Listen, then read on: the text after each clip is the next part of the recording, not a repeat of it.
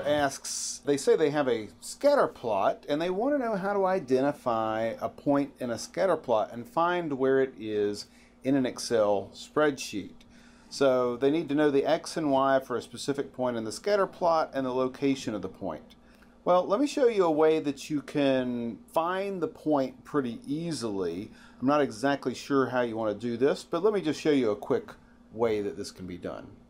So the easiest way, if you have a scatter plot, to try to figure out what point you're talking about is to just take your mouse pointer and hover it over a point. And in little teeny text there, it's telling me that the numbers associated with a point are 8.14 and 5.97.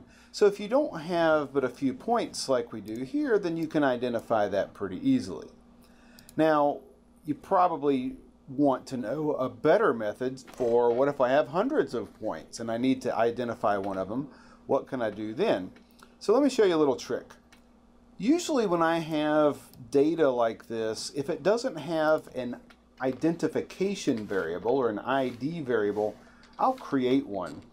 And so an easy way to create an ID variable is just to number them 1, 2, and then you can highlight the numbers 1, 2, grab the little fill handle down here and drag it down, or double click it and it'll fill down numbers and give each row a unique ID.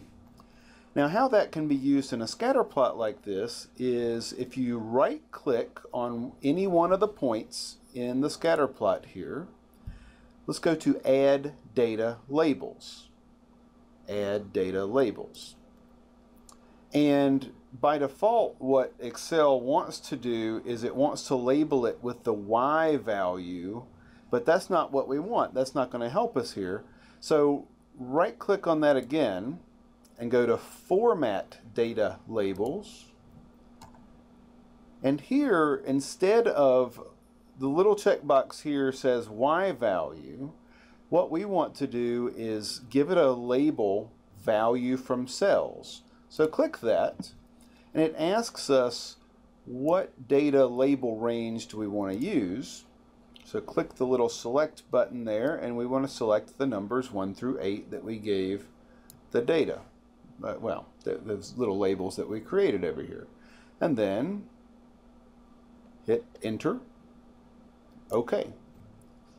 And you see now that it has two labels. It has the ID number and the Y value.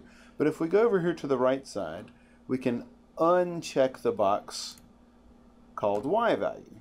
And now each of our data points are just labeled with that ID variable that we created. And I think in most cases that's going to be an easy enough way to be able to tell which point it is to look at, since they're in order here. Now there may be some complicated cases or data structures where this might not be a good fit. And to my viewer who asked me this question, if this doesn't solve your problem, please give me a little bit more information and I'll be happy to see what I can come up with. Otherwise, I hope everybody's learned something. And this is Berkey Academy signing out. Good luck with all of your studies.